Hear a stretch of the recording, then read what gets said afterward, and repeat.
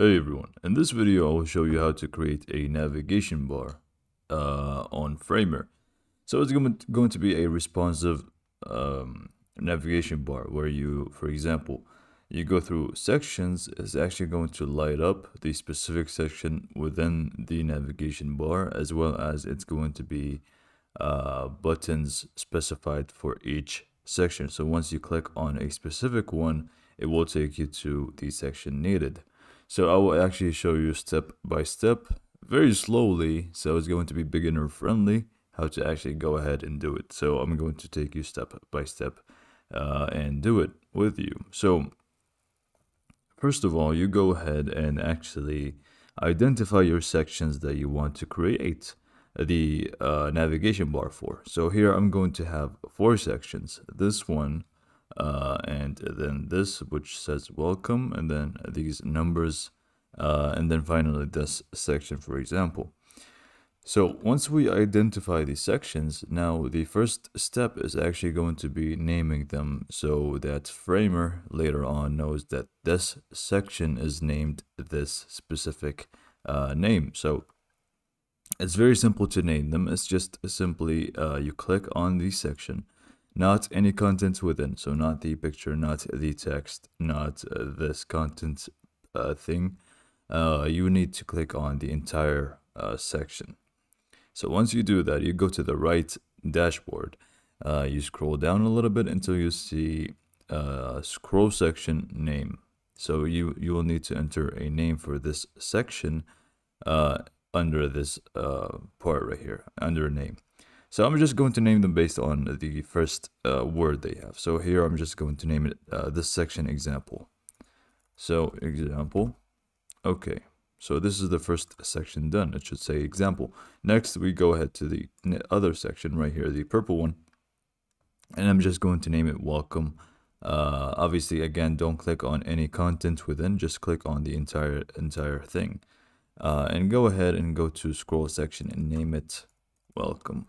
Or whatever name, obviously, you would want it to be. Underneath, I'm just going to name this numbers because it does have that, or metrics. I'm just going to name it numbers, so numbers. And then lastly, I'm just going to name this whale because it has a flying whale for some reason. So let's just name it whale. Now we have all sections named and done. Double check, and we have them all named and done. It's good to go. So this is the first step. I hope you are following along, and it's very simple at this point. So now we need to obviously create the button or the item that is going to be used as the navigation. And to do so, you just click on text on the top left, and then you just place it wherever you want it to be, and then just name it navigation. Okay, so just like that. So now you have a text that says navigation. What you do next is just right click on it and then add stack. You can do Control Alt Enter, or you just add stack by right clicking. Now that we have a stack, we can just click on columns here and adjust it a little bit, give it a little bit of padding if we want, so maybe 15 padding. And just obviously if you want to adjust anything else, you can do so. Feel free to do so basically. But the next step, so now we created text and we added a stack and we just give it a little bit of padding. That's all we did. Next up, we just right click on columns again. So this one right here, right click and then create component, or Control Alt K. So create component, and then we just name it navigation, or let's just name it nav to make it easier for us. So once we name the component nav, we just create it, and now we have the component page here. So within the component page, we're going to have the primary one, and what we need to do is simply just click on this plus sign here. We need another variant. So we want a default and we want a active. So when we actually scroll through the sections, one is going to light up and the other one is not going to be lighting up. So that's simply why we're going to do it. So we click on the variant, and obviously now we need to name them to make them to tell the difference between them. So let's just name the first one default, And then second one, let's just name it active. The name is not going to be visible within the website, so it's just going to allow us to, tell the difference. The primary one, we want to actually go ahead on the right, after we click on it, go to the right where you should see the fill option. You just click on that and make sure the opacity is 0. It's going to change both, but if we select the active one and we go to fill, where is it? Okay, there it is. Let's make sure it is 100. And let's actually give it a little bit of color. We don't want it to be white, depending on you, by the way. It's just you want to make it visible. I think I'm going to go with a purple background. So maybe, obviously you can change this later on. Let's just make it gray for now. And then we can just change that later. What we can do also is give it a little bit of a radius, so it's not fully square. Okay, I think this is nice for now. So simply put, we just made this opacity 0, here 100, and we just gave it a little bit of color. That's all we did, and we should be good to go for now. We can just go back to our home page. So within our homepage, if we just zoom out a little bit, now we have our nav item here. What we need to do is obviously duplicate it for as many times as we have sections. So I have 4 sections, 1, 2, 3, 4. So I'm going to duplicate it to be four items. So I need to duplicate 3 times. 1, and then Control D if you want to make it easier. So I have 4 now.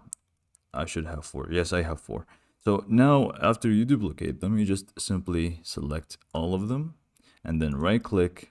Oh, sorry, my bad. We just select them, right click, and then add stack. And now we have a stack. Or we can actually just make it fit content. Maybe here also fit content. Anyways, now that we have them here, we go ahead and minimize the desktop icon. And we just drag it underneath the desktop right here. And it should be like this. So let me just zoom in, go a little bit to the left. Oh, maybe just zoom out a little bit. Now it's a little bit wonky. So what we do is actually go ahead and make it, instead of fill, same goes here, fill. And we should be looking much, much better. So now we have the items. It's just a matter of actually navigating them to the rest of the website. But first, once we made it fill, we need to make sure if we want it to follow us underneath the website, so if we scroll down, it just stays up there. We go ahead and click on it, the entire thing, and just go to the type and make it sticky. Okay, and to actually make the sticky one work, we need to go ahead and click on desktop and then make sure that if we go to the right, make sure that the overflow here is visible. Now, if we just preview the website and scroll down a little bit, we should see that it actually follows us down and it is good to go. So right now we have the navigation bar done. We just need to actually put the functionality to it. So once we actually scroll past the section, it should do the thing that we talked about. So to do so, you go ahead and click on each one and then adjust each one to the specific section. So the first one, we just click on it and then obviously rename it. The first thing we do, and just rename it as the name of the section. And let's actually rename all of them first before we get into anything else. I think the second one was welcome, and then the third one was numbers, and then I believe whale. Yeah. Okay, so now after we name them, we need to give them an effect. So you go under the effects tab after you obviously select the first one, and just click on the plus icon and you select scroll variant. Once you select scroll variant, the trigger should be section and view. And then the viewport, it's up to you whether you want it to be on the top of the section or the middle of the section or the center. I doubt anybody actually uses the bottom of the section, but it's really up to you. I suggest either middle or top. Let's just keep it in middle. And then we just go ahead and underneath section, we just click on it, and then we select the section that we want. So for example, we go to the example section, and then we set the variant to active. So we want it to be active when we actually scroll through the example, but we want it to be non-active when we go past the first section. So we just click on add section, and then the other section is going to be welcome, where we want it to be default. We don't want it to be active still, even if we scroll past it. So this is basically what I'm doing. So that should be done. So again, section here, the first one is going to be the section that you actually want, and then you make it active. And then the other section is going to be what you want to turn off when you go to it, and just set it to default. I hope it makes sense. I'm trying my best. Okay, so once we are done with this, you can just exit out of this, and instead of actually going through and doing each one like we did the first one, we can actually just copy the effects. You just click on it, right click, go to copy, and copy effects. And then we just paste it to all of them. So paste effects, here again, paste effect, where's paste? Okay, here, paste effects, and then here, paste effects. And obviously we need to do some manual work. So once you select the second one and we have the effects pasted, we need to adjust it a little bit to match the second section. So go to the right dashboard and go to under effects and click on it. Let's change it to be the welcome. So section, welcome, active, and then the other section is going to be numbers. So always just the section after. Okay, and then the next one, here we go numbers, and then here we go whale. And then for the last one, you will need to remove that. So here's whale, and then there's nothing after it. So we just remove this by clicking over here and remove. And we should be good to go. And now if we just view the desktop, it should actually light up to the gray color that we gave, which you can obviously change later on. It's up to you. I will show you actually how to change it right now, because we are going to give it a button functionality, because right now if you click on it, nothing happens. So to change the colors and give it a button functionality, you go ahead and click on either one of them and then just double click, which will take us to the page for the components. Here we can change the color of the gray by just clicking over here and making sure we select whatever color we want. Let's just keep it to gray. I don't want to change it really, so we can just keep it as that, or maybe just for fun. Why not? Here we go. Okay. Anyways, so now that we changed that, let's actually give it a button functionality where you can just simply click on the default primary here, and then you just go on the right dashboard where you see link.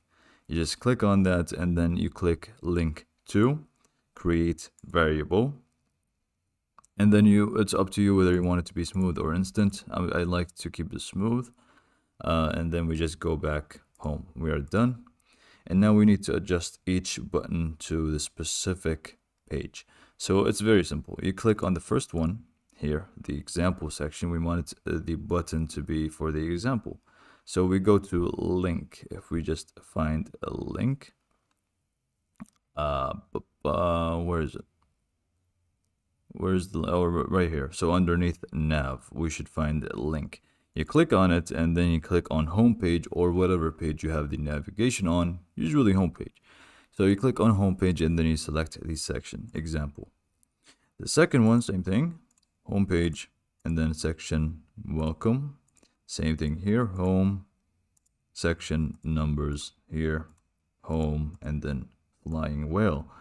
And I think that's everything that you need to know. I will show you one last time. Now we changed the color to be very extremely crazy, but now we can actually click on whale, and it will take us to the flying whale. If we click on numbers, it will take us to the numbers. If we click on example, it will take us to the example, and so on. So now I just showed you exactly how to create a navigation bar. Now, obviously, the decoration and stuff, I can't really go through each and every step to how to decorate it, change these colors, for example, the background color. It's just, it's going to be down to you and your preference and how you want to customize it. But I hope that this was useful and you know how exactly to change, or not change, create a navigation bar for your framer. And thanks for watching, guys.